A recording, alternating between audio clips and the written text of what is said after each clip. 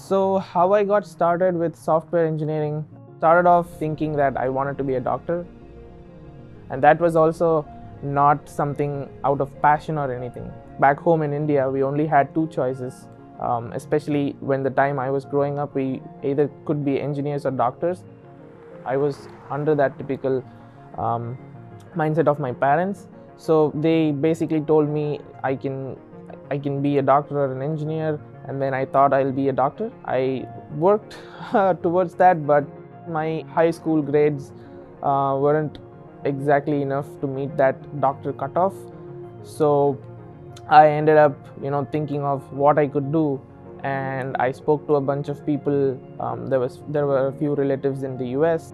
They suggested me that if you want to come to the US, just make sure you take computer science, because that's probably the most growing field and the highest paying, of course. So yeah, that's the reason that I took software engineering, and yeah, here I am.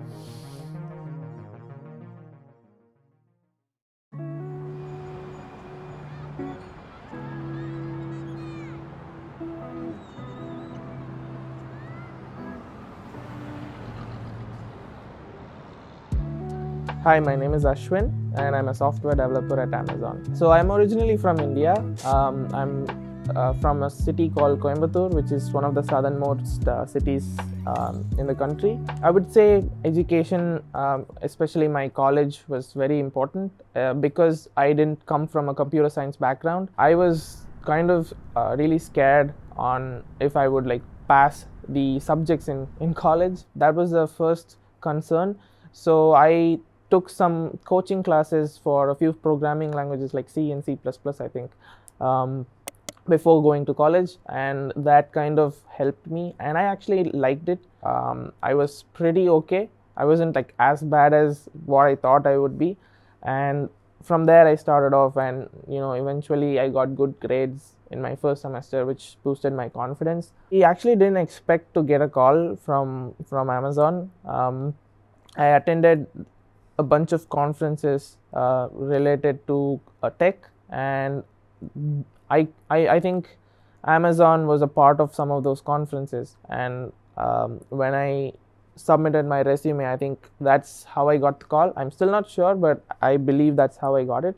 I looked at a bunch of blogs written about Amazon leadership principles. Yeah, it was just basic coding rounds, debugging, and the technical interviews and stuff. So for lead code, I think it's important to understand what the questions are first, major topics the questions come from. It's probably a set of data structures and string arrays kind of stuff. It was overall a month or month and a half. So after that, yeah, I think I got the offer.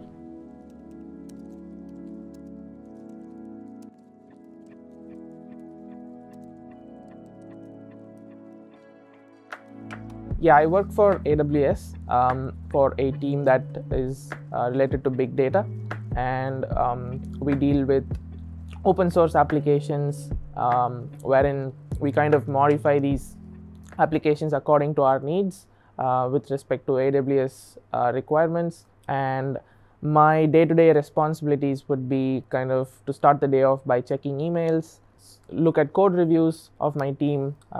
There would be most of the team members would be having multiple code reviews on some days, and I'll be taking some time to look at that.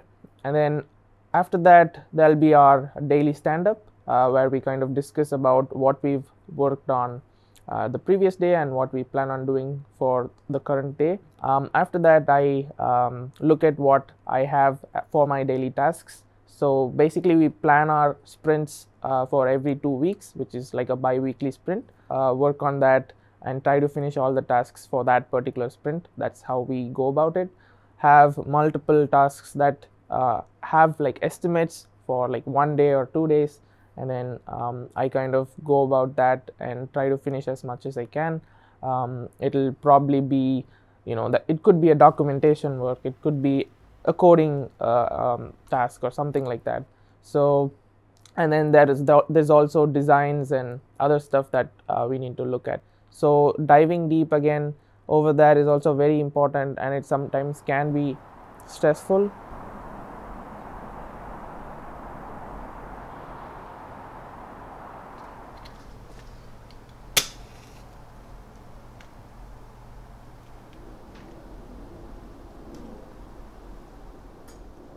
Some of the major fears that I have, so mainly I think it would be the education loans that I have back home. So when I came for my master's, I had to take quite a bit of loan to actually pay my regular college fee.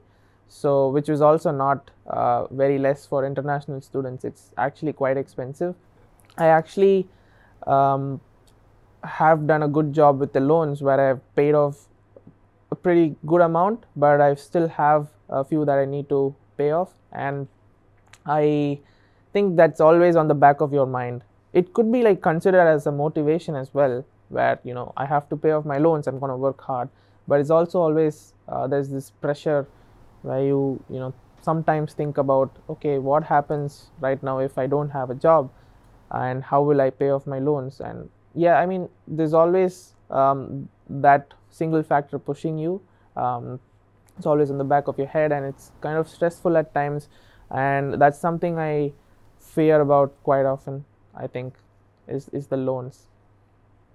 I think we have hard deadlines because this is like a customer based environment, and we need to like send out some release versions or whatever like the customer requires, and that has to be done in a particular deadline. So that deadline is always on the back of your mind, and even when you're estimating your tasks based on this deadline, sometimes there are possibilities that there are other issues that are related to the tasks that you have that come in, and it could take more than like 2 or 3 days that you expected to finish that particular task. So that is always an issue with hard deadlines.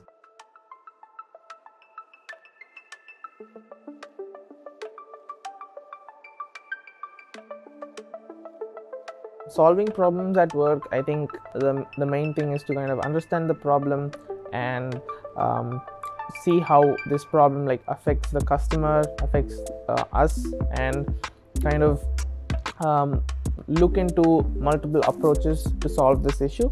And we can also have a discussion with your peers, your team lead, and kind of weigh down as to which one could be better for the customer. Customer obsession is something that Amazon really enforces on. It's their main principle.